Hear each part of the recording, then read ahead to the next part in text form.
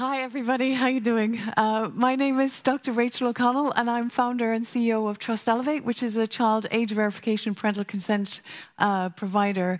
So I'm going to be talking. My background is in forensics, tracking paedophile activity on the internet, and looking at the implications for investigative strategies. So I worked with law enforcement in European member states, Interpol, and the FBI, understanding how people with ill intent leverage the technology to get access to kids. I set up the first UK Internet Safety Centre, and one in Ireland and Spain, and there's a really cool one in Malta. And we were developing programs of education. It's like, how do you educate people, children and young people of different ages, about how to stay safe online? And how do you also educate their parents and young people? And then like Karen, I went into industry then. I was Chief Security Officer for Bebo, a social networking site, which is kind of around early Facebook time. And oh my God, when I was responsible for the abuse management systems and saw the stuff that came in that was promoting thinspiration, pro-anorexia, pro-bulimia, pro-suicide. I was like, oh my God. And obviously pedophile activity. So it was working with mental health organizations to say, we need to think about how we signpost these kids to the right sort of support that they need so that these problems don't get worse, right? And often if you're dealing with somebody who's maybe self-harming, may also be anorexic, you need to think about how you put the right measures in place to support them. And then laterally, in the last 12 years, I've been working in the digital identity space because all of that work made me believe we need to create safer spaces for children and young people, right? We need for platforms to know the age bands of their users so that they can create safer spaces. And if you use a real-world analogy, if you go to a big, like, roller coaster park, those are designed. They're safety by design. So if you're only this height, you're not getting on the adult roller coaster ride. And we as parents and young people and teenagers and kids, well, particularly teenagers, if an accident happens, we're like, hang on, we're going to sue somebody and they're liable and they should have taken more care potentially to make this a safe place. What age verification and parental consent represents is bringing that into the digital platforms, right? Making sure that those places are designed. And in exactly the same way that adults, kids, parents, children can inhabit an amusement park, they can also inhabit the same space online, right? So very often civil libertarians think, oh, if there's age verification, that's going to inhibit people's opportunities to participate. That's exactly the opposite.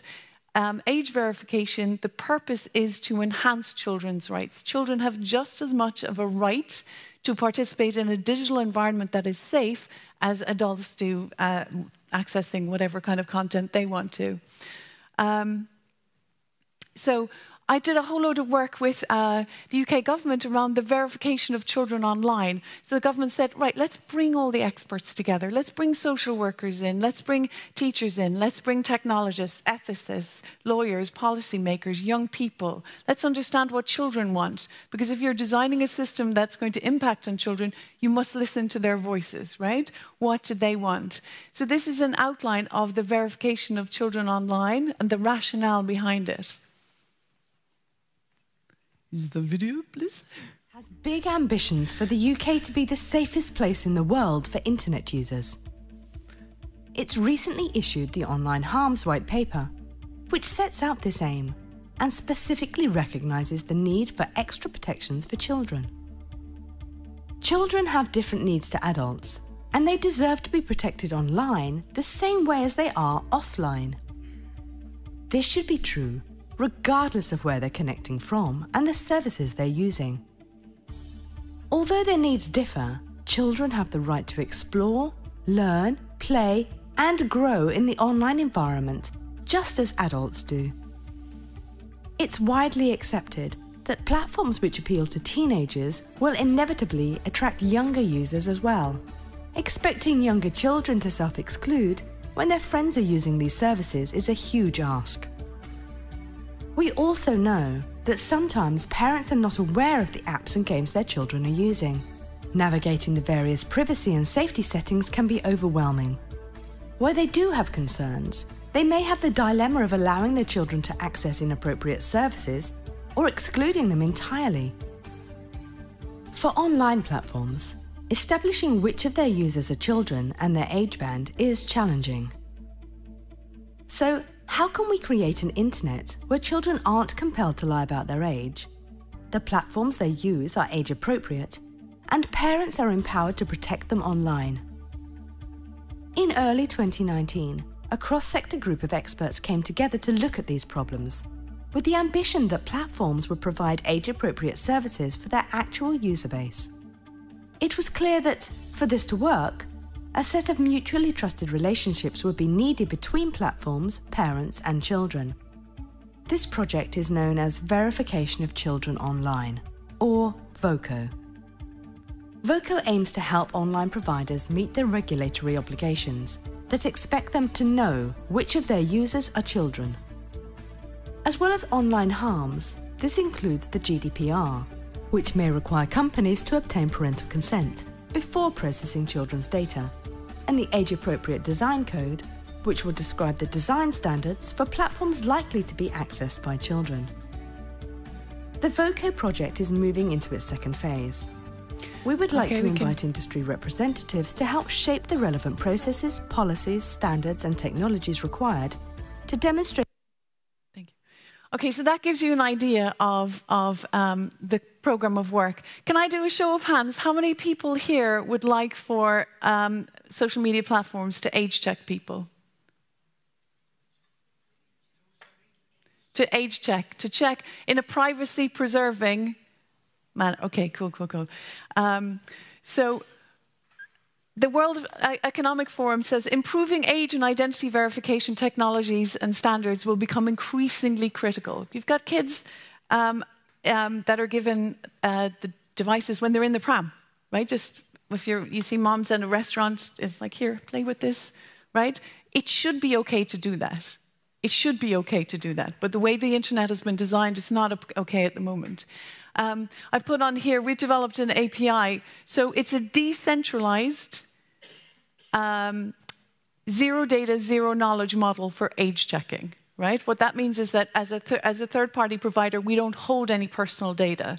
The data that's provided is hashed on the device, the user's device, is checked against authoritative data, which is also hashed, and you produce a token, which is a yes or no match, right? So that's the standard that I had the privilege of getting a whole load of experts together and writing, and it's now becoming an international standard. So it is possible to age verify, to age check people in a privacy-preserving way, right? And the next slide. Oh, that's me. Sorry. Right, so then I was going to talk about the risks and harms and the roles of algorithms. How the data rights and children's rights and all of our rights are intimately intertwined. Because we're tracked online all of the time, there are data points that contribute to a psychographic profile. Right now, online, there's a psychographic profile of every single one of you that relates to how you're feeling, what's the status of your relationship, your political orientations, your sexual deviance, an intimate amount of information about you, also about every single child and young person, right? Also about that. It doesn't have to be that way.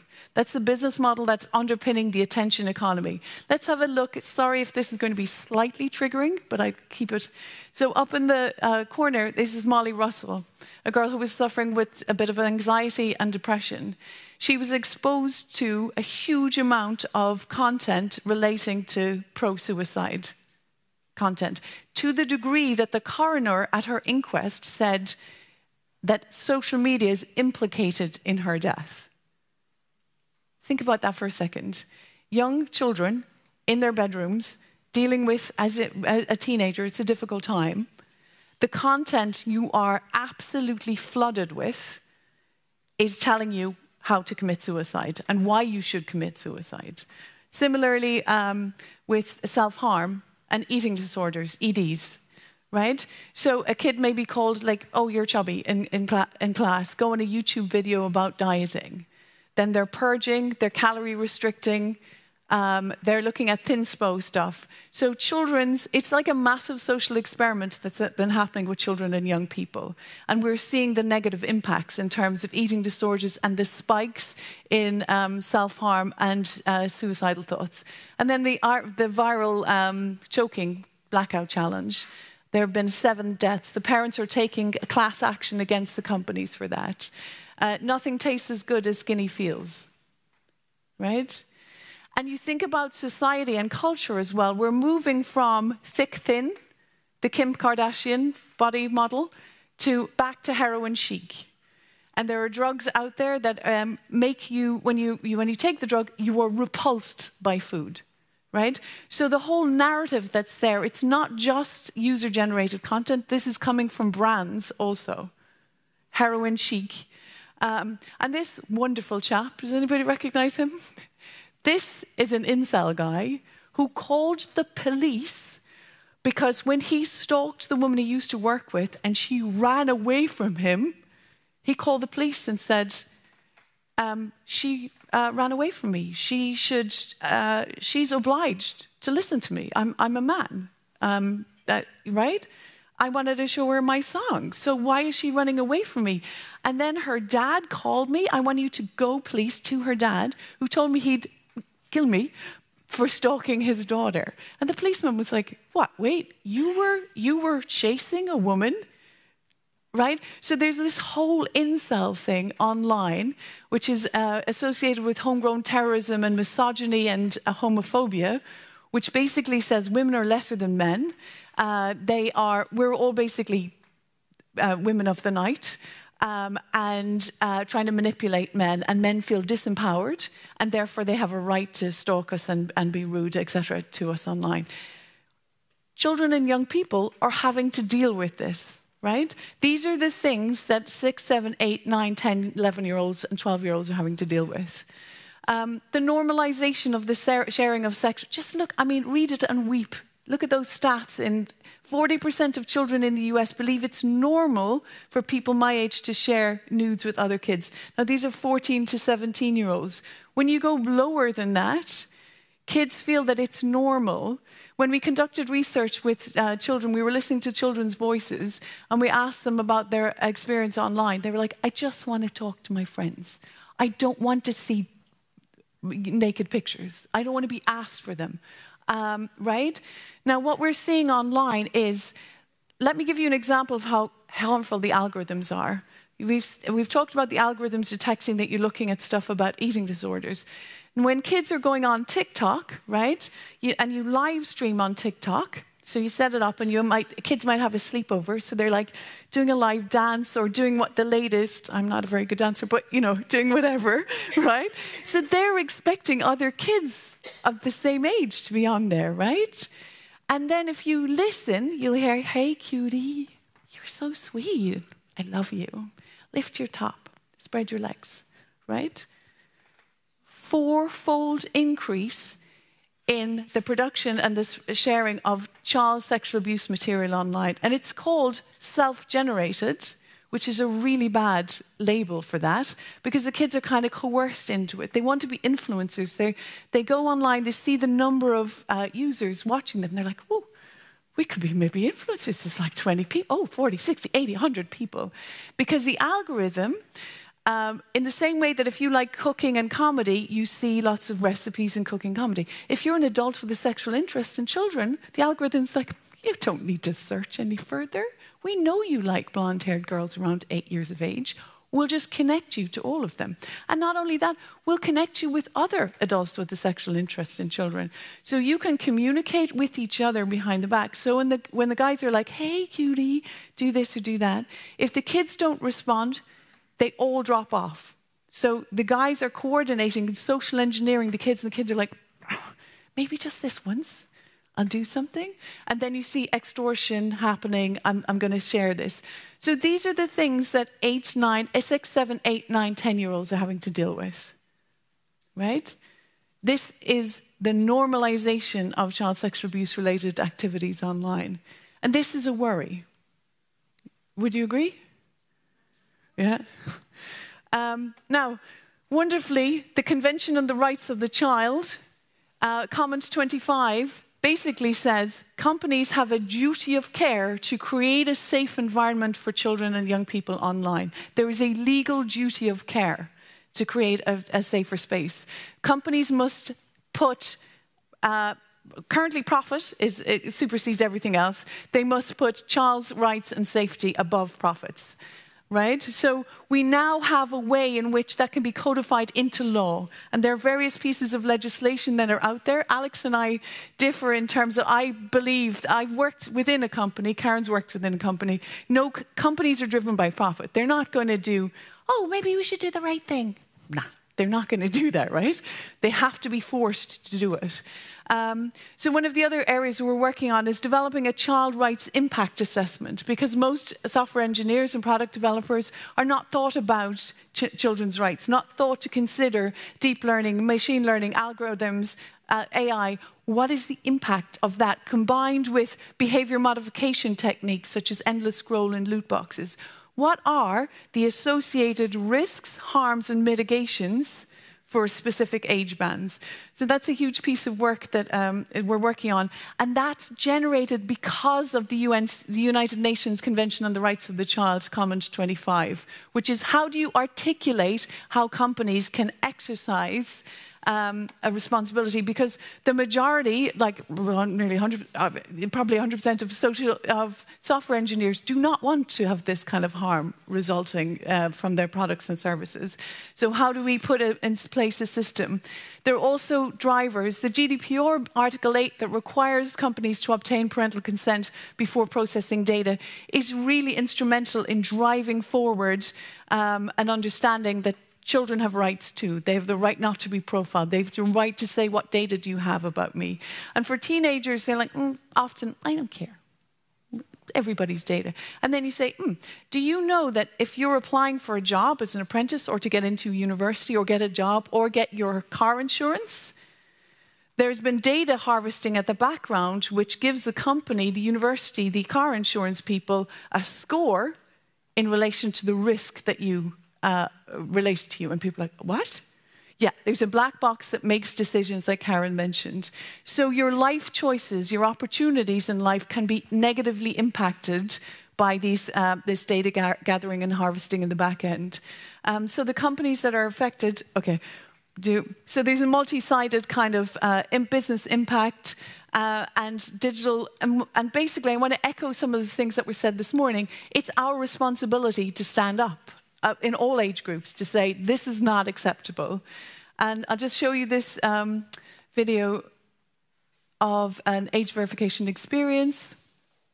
It's just like 1 minute. I just enter my name, birthday, and mother's phone number.